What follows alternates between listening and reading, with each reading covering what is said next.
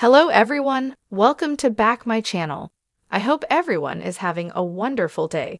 Before starting the video, please go ahead and hit the subscribe button.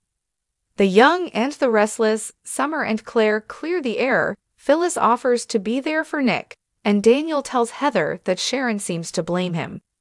Summer is startled to run into Claire in Chancellor Park. She explains that Harrison and Kyle are at the Dinosaur Museum. Summer notices she has a huge bag, and Claire explains it's a gift for their grandparents. Sitting on the bench, they try some small talk. It's all about Harrison and his drawing. When Summer asks to see the gift she got for their grandparents, Claire explains that she's legally changing her name. Even Cole thought it would make her feel like more a part of the family. The gift is to make it official. It's a family tree. Summer is sure that their grandparents will love it. Claire hopes so. She's never been part of anything like this before. Talk turns to Nikki offering Claire a job. Summer admits she hopes she won't take it. Claire wonders if that's because of what happened in the past, and swears she's not that person anymore. She can understand why Summer never trusted her or wanted her near Harrison. Summer explains that she doesn't want Claire to stop taking care of Harrison, but says she should make the choice for her own reasons, not anyone else's. She admits that she's been difficult with her and hopes that won't affect her choices. Summer says that things are finally a little better with Kyle, although they'll always be complicated. Claire says she knows too much about the Newman family. That was part of her job. As much as Jordan taught her to resent them, she still wanted badly to be one of them, especially someone like Summer. She was everything she wasn't but wanted to be. Maybe that's why she's tried so hard to get her to like her. Laughing, Summer says it's nice to be an inspiration. Claire explains she hasn't accepted Nikki's job offer, but maybe down the road.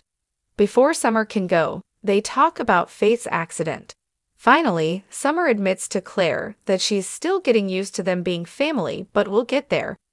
At Crimson Lights, Phyllis asks Nick how he's doing and says she and Summer are planning to visit Faith and Lucy. She explains that Lucy is an emotional mess, even if she's okay physically.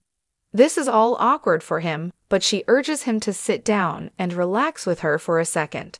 She's sure that this is weighing on him. Nick says he needs to stay strong for his daughter and stop himself from going to a dark place. When Phyllis asks who he has to lean on, he jokes he has a headboard.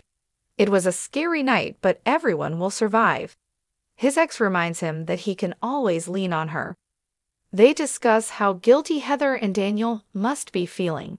Phyllis doesn't think they deserve any blame. He makes it clear that he's not blaming anyone. That's a relief to her. Phyllis is sure that Lucy will realize that actions have consequences. Nick admits that this is all dredging up the past. He's reminding himself that this is different, but it's hard not to go there. They know this is harder on Sharon, and Phyllis hopes this won't push her over the edge. As they discuss whether or not Sharon got her meds sorted out, Phyllis worries that there is something that Sharon is not dealing with. They debate what Nick should do about it. He refuses to cut and run, but she insists that it's not his place to ride in and save Sharon again. When Nick stands up, she apologizes if she's upset him, but says she will still worry about him. He's stuck with it. Once Nick's gone, Summer arrives. Her mom explains they will be giving the hospital crew a little time before they head over.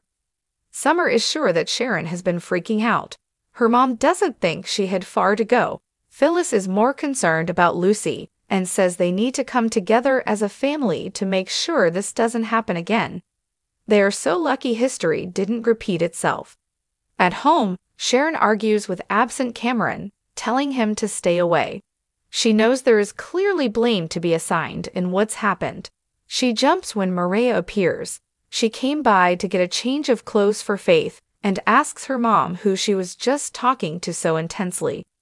Sharon claims she's just been talking to herself and has been upset since she got the call about the accident. It sounds like a lot more than that to Maria.